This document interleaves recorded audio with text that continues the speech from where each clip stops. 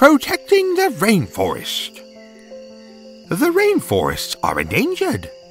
The habitat of many plants, trees, animals, and rainforest people is threatened and in danger of becoming destroyed. This is because of deforestation and climate change.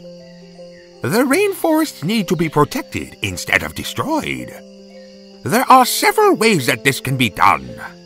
The rainforests can be replanted.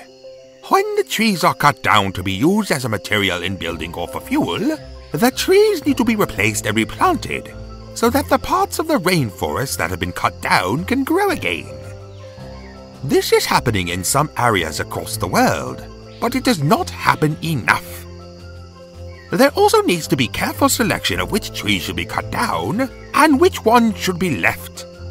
It is the older trees that should be cut down first, so that the younger trees have the chance to grow. Ecotourism and education are also important, and they help to protect the rainforest. Educating businesses about how to use the rainforest resources sustainably and replacing everything they use, like replanting, will help the rainforest to remain healthy. Ecotourism encourages tourists to spend money on activities and experiences that will help to fund rainforest protection projects.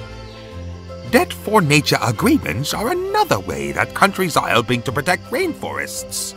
If one country owes another money, there can be a special agreement to cancel the money owed or debt if the country in debt will help to preserve the rainforest.